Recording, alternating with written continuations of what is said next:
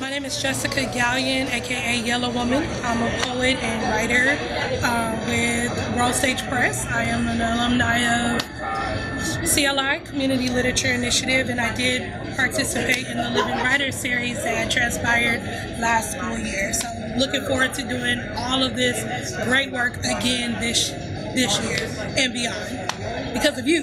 So thank you.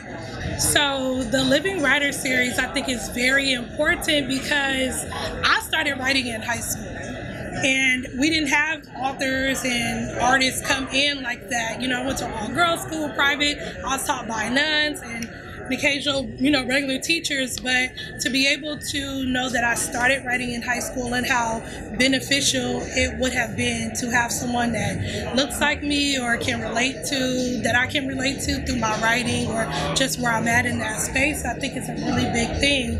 And so we go into the schools and we present our work and it's like, oh my God, like you live around here? Oh my God, you have a book? It's really like, it's tangible. And it's a dream that is tangible. No matter if you go to college, if you don't, being a writer, it's all about emotions. You are the writing. And to go into the classroom and see these youngsters with all these dreams, it was like since putting this book out, I hadn't dreamed in a very long time. So being and going into schools and just getting bombarded with dreams on top of dreams and wanting to encourage children to pursue that because it's necessary and important, just reiterated what I needed to do, something that I set down a while ago.